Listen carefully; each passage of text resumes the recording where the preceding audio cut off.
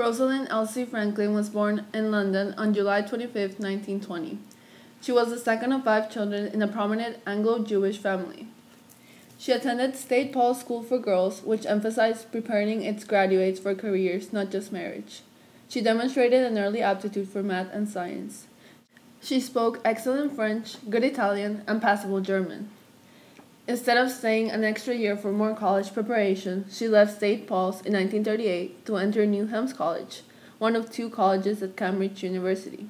She majored in physical chemistry.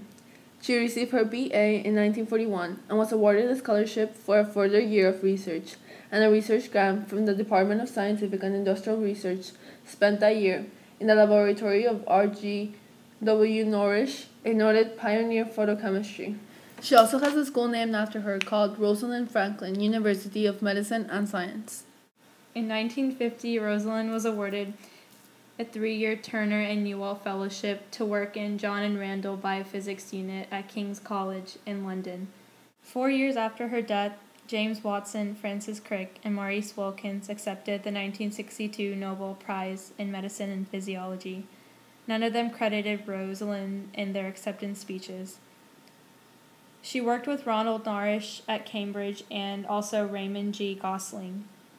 She also worked with Jacques Mehring, and they developed the techniques in X-ray crystallography, which was a leading-edge technique to explore the structure of the atoms and the molecules. Maurice H. F. Wilkins was a man who she did not have a good relationship with. He sold her DNA pictures to James Watson and Francis Crick, and that is how today we all believe how they got credited for the evidence to complete their establishment of the DNA structure. Rosalind laid the foundations for James Watson and Francis Crick's double helix discovery. She made the fundamental studies of carbon and graphite microstructures, and also she developed the X-ray pictures of DNA, which were of crystallographic portraits.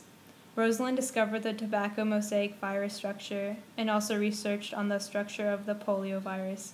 She kept a sample of the crystallized polio virus in her fridge. Rosalind also built a model of the tobacco mosaic virus to present in the 1958 World's Fair.